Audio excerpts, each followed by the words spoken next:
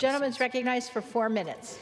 Madam Speaker, as the father of an elementary school child, I am devastated every time we have a school shooting. That's why identifying solutions to stop these tragedies is so important to me. There are only 2 significant gun safety bills to recently pass Congress. Both were Republican bills passed by a Republican majority and signed by a Republican president. The Democrats' mantra has been do something, but my Republican colleagues and I know that the American people expect us to do something that matters.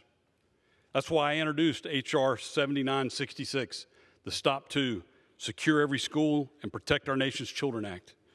It builds on the Stop School Violence Act, signed into law in 2018, and redirects unused COVID-19 funding to provide $1 billion to hire school resource officers. It provides $1 billion to hire mental health guidance counselors. Our guidance counselors are wonderful, caring people who are stretched too thin. They may not always have the time they need to reach all the children who need help. $5 billion is included to fund Stop School Violence programs that harden schools, expand active shooter training, and provide resources for law enforcement, school officials, and students to intervene before someone reaches a breaking point. Under my legislation, schools can also apply for threat assessment to identify weaknesses in security and in mental health services.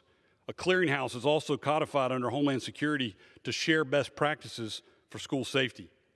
My Stop School Act is one of 12 bills that House Republicans are bringing forward that actually solve problems and actually save lives, all without threatening the Second Amendment rights of law-abiding citizens. Look, if gun control worked, Chicago would be one of the safest cities in America. But my colleagues across the aisle have so far refused to work with us where there's common ground on this issue. They and the media know the bills we're considering today have no chance of becoming law. But I ask my colleagues across the aisle to set aside this partisan agenda. Instead, help me to harden schools. Help me to intervene with students in mental health crisis before they reach a breaking point. I mean, imagine the impact if we had intervened and gotten the help that this young man in Uvalde needed before he dropped out of high school. Help me protect our children and teachers and make sure tragedies like this never happen again.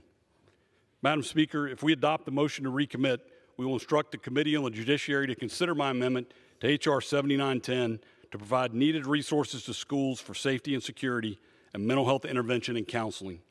I ask unanimous consent to insert the text of the amendment in the record immediately prior to the vote on the motion to recommit. Without objection. Thank you. I yield back the balance of my time.